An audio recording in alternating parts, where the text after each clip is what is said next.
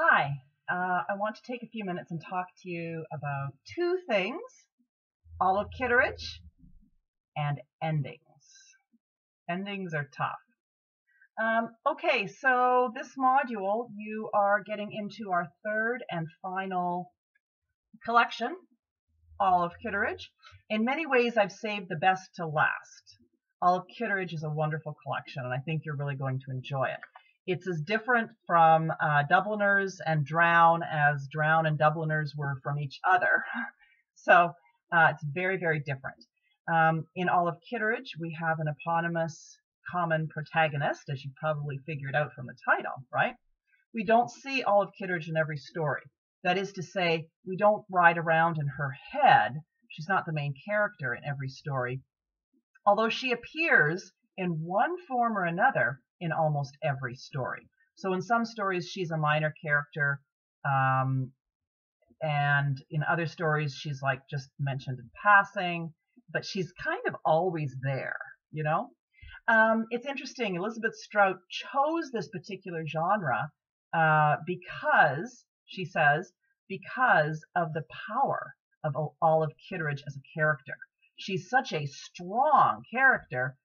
Elizabeth Strout didn't want to overwhelm the reader with her, and so chose to use the short story cycle as a way of giving Olive Kitteridge to the reader in bits and pieces, kind of like black pepper, right? Black pepper is wonderful in small amounts, but too much and it's overwhelming. How wonderful to develop a character as strong and complex as Olive Kitteridge. What's interesting about getting a common character like Olive Kitteridge within this cycle is that we get to see her from so many angles. We get to see her from inside her own head when she's the narrator of the story or the protagonist. We also get to see her through the eyes of her husband when he's a character, or he's one of the main characters, through the eyes of her son, and through the eyes of some of the folks in the community. The common setting is a small town in Maine, Crosby, Maine. So that's where most of the action takes place, although not all of it. So this is really interesting. This, I think, demonstrates the power of the short story cycle to do things with a complex character that you otherwise wouldn't be able to do. Olive Kitteridge is a big enough character to fit a novel. So Elizabeth Strout could have done the traditional novel genre with this character, but she didn't. Instead, she did something which personally I think is much more complex. We get to see this character from multiple angles. And so as a result, I think we're never entirely sure about who this character really is. Now, we know who she is. Let me rephrase that. Because we see her from so many different angles, the truth about Olive Kitteridge's nature is hard to pin down. Just like the truth of a real person is hard to pin down, right? None of us can be fit into pigeonholes. And it's the same way with this character. You can't pigeonhole her. And I really like that. And that's the kind of complex character that I hope all of you are developing. Okay, so Olive Kitteridge, wonderful novel, and I'm looking forward to reading your discussion forums when you start talking about her. So endings. Endings are really hard. How do you end a short story effectively? This is something I struggle with continually. And so I'm always taking extra note of how an author ends his or her short stories. James Joyce chooses to end often, although not always, with an epiphany. If you recall, an epiphany is that moment of, the character makes a realization, comes to a recognition about some aspect or truth about his or her nature that was previously undisclosed or unrecognized. So we have a great example of that in the short story Araby. I have all three of our books on my lap, so I've got to find them. So Araby, if you'll recall, was the short story about the young man who has a crush on the girl next door. He goes to the bazaar, wants to buy her a gift. The bazaar is closed already, or is in the process of closing down. And the story concludes with this flash of insight about how he perceives himself. It's just very short, It says, gazing up into the darkness, I saw myself as a creature driven and derided by vanity, and my eyes burned with anguish and anger. Isn't that wonderful? Driven and derided, anguish and anger. And there's, of course, Joyce using language in his own inimitable way. But it ends with an epiphany, right? I would say this, that a short story is a world in itself, right? We know that. It's got a beginning, it's got a plot where something happens, and it's got an ending. And that ending needn't be resolution in terms of, oh, everything's fine now, everything's wrapped up in a nice little bow, but there should be a sense of closure, because remember, that short story is its own self-contained world. We go into it, and then we come out of it.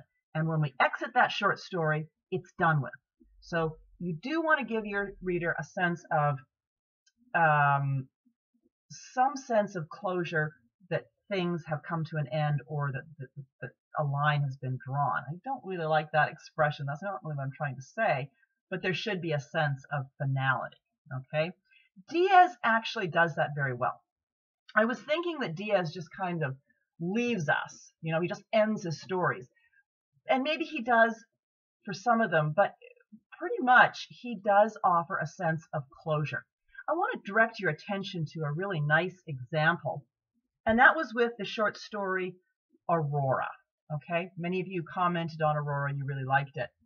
Aurora, if you'll remember, was a short story about Lucero, the drug dealer, right? We weren't in Junior's head for this one, we were in Lucero, the drug dealer's head. And the short story is about his relationship, on and off relationship with his girlfriend Aurora. They're really besotted with each other, like this, right? And yet they can't really stick together. They're like oil and water. I don't know. They're obsessed with each other, but it's explosive. Okay, so the final paragraph is really great as an ending. Let me read it to you, and then I'll explain what I think is what I think is working with it. She ran her nails over my side. A week from then, she would be asking me again, begging actually, telling me all the good things we do. And after a while, I hit her and made the blood come out of her ear like a worm. But right then, in that apartment, we seemed like we were normal folks, like maybe everything was fine. Okay, so did you catch what Diaz does here? He is giving us a moment with detail, and then he shifts into future tense. He says, a week from now, this is what's going to happen. But for now, things are good, like maybe everything is fine. And of course, we're not buying it. We know things aren't fine. He's just told us what's going to happen a week from then. That's kind of a cool trick, right? To step out of the temporal moment and shift into future tense, right? Say, this is what's going to happen. But for now, this is where we are. That's kind of a cool strategy for an ending. I just wanted to point that one example out. Elizabeth Strout, in my humble opinion, is a fantastic writer. She won the Pulitzer for this piece, this particular collection. But she is also a master of the beautiful ending, giving us this wonderful, rounded, complete satisfaction of an ending. Doesn't mean that everything is good. It doesn't mean that everything is now going to be perfect for the characters. In fact, sometimes just the opposite. But she's able to deliver that sense of closure and satisfaction. I want to read to you my very most favorite ending. It's in the second story, the story Incoming Tide. In this story, we are not in all of Kitteridge's head. We're actually in the head of a young man who has come back to Crosby, Maine to commit suicide.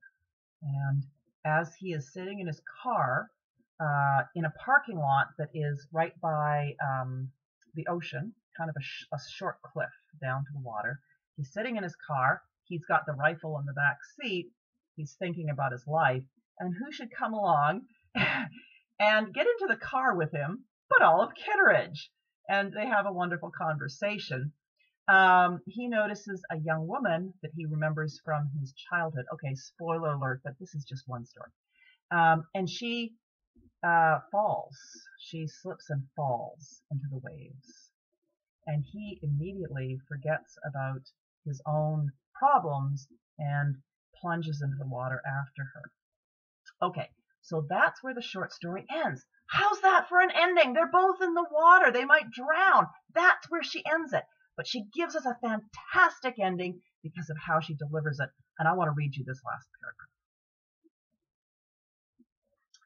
He would not let her go, even though, staring into her open eyes in the swirling, salt-filled water, with sun flashing through each wave, he thought he would like this moment to be forever.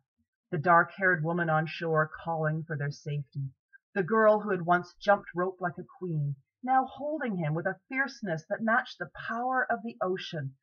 Oh, insane, ludicrous, unknowable world! Look how she wanted to live. Look how she wanted to hold on. Isn't that amazing?